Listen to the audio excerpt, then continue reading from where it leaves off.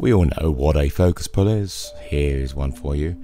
And this is done manually, so it's almost spot on, but good enough. One of the cool things you can do with a camera with variable ND, as in this one I'm using here, which is the PXW FX9 from Sony, is a depth of field pull. So right now we're super shallow. I'm going to increase my depth of field so you can see a little bub. It's a pretty easy thing to do. You simply put your variable ND into auto mode. You do need to have a lens with a smooth iris, absolutely. So when you start wide open and then you close down your iris, then your depth of field will increase and you'll see the background much more, but of course it gets much darker. So the idea is that the variable ND will compensate for that. There's a few bits of fiddling with settings, so when you're wide open you should have the maximum amount of variable ND in, and then when you close down it will go to its minimum amount of ND. The lens that I'm using has a 7 stop range, 1.4 to 16.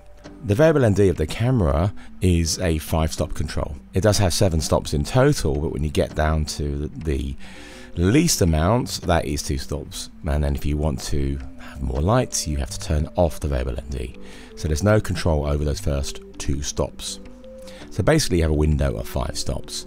If you do try and close down your iris, you'll see that as I go past that 5 stops, I end up 2 stops underexposed. So you'll need to limit yourself to those 5 stops.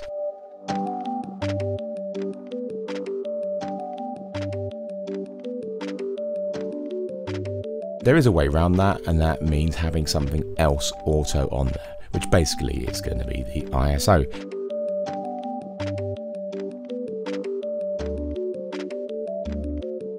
Getting your settings right for this is a bit fiddly, but after a bit of experimenting, you can make it work. So I basically set my auto ISO max to be 2 stops higher than what I had it set for the non-auto ISO, if that makes sense. But what if you don't have a camera with a variable ND? Because most cameras don't. One day they all will, just not yet. Actually, you can achieve this effect with pretty much any camera out there. You just need to have a camera with a decent high ISO performance and a lens with a smooth aperture, because you're going to be using auto ISO. This is an SLR Magic 35mm 1.2. It's full frame E-mount. I love this lens. And this is the Sony a6600 APS-C camera. So what we need to do is go into our auto ISO settings, open up to the widest point you want to be for the shallowest amount, and use your lowest ISO on that point. Hopefully it should be nice. If you are outdoors, you may need to put on some ND on the lens, but don't touch it for anything other than cutting the amount of light coming in. I'm indoors, so I don't need that. And then close down your lens and see how high the ISO needs to go for you to get exposure. And it is definitely too noisy and too high on this camera to go the full way. A 5 stop pull is about right. And to be honest, it's more than enough for most things. And it definitely works. There are downsides, of course, because as soon as you start closing down the aperture, you are just adding noise. But if your camera's pretty good with higher ISOs, you should be fine. Some cameras do have a slight color shift when you push up your ISO, so just be aware of that. My biggest issue I had was making sure that that auto ISO was in sync with my aperture change. Most of the time it wasn't. There's not really any options in the camera I can do to tweak that, apart from maybe change the way that it meters. With the FX9 I do have the ability to change the reaction speed. With a bit of patience you'll get there, and maybe you'll figure out how to get it to be perfect each time. You may be asking, this is all very cool, but what's the point of it? Well, think about it. The way that we draw attention to something in the frame normally is to have a shallower depth of field. By starting off with a deeper depth of field and making it shallower as part of the shot, we are drawing the viewer's attention to that person in the frame. And alternatively, we could be doing it as a reveal, so showing more of the background. A focus pull is about changing the attention from one thing to another. But with a depth of field pull, we're still on that same subject, and that can have a very powerful impact on your shot. If I haven't convinced you yet, this will. The unique system uses a motor on the iris to change depth of field, and our variable ND filter automatically keeps exposure constant, enabling a novel form of cinematic expression. And 5 years from retirement. It isn't personal, Mike. Your salary benefit package is too much against your return.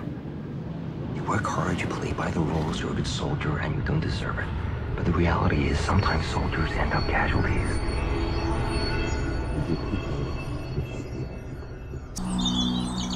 Tough!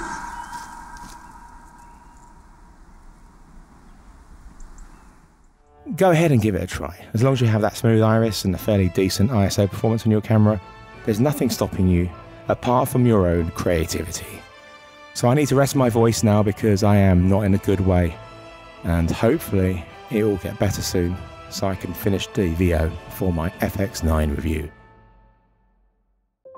Here's a win-win situation for you. Would you like a Rode VideoMic NTG, an Atomos Ninja 5, a $100 B&H card, a 2TB SSD from Glyph? To be in with a chance of winning one of these, all you need to do is to watch a free episode of my filmmaking for photographers masterclass. Yes, you get a free episode which is worth $79 anyway, and then you just need to answer a question at the end. And it's also one of the best episodes. It's the one all about movement. So it's free to enter, you get a free episode, and chances of winning loads of prizes, which will be, of course, free because they're prizes. So what the hell are you doing? Why are you not watching that right now? Get on it.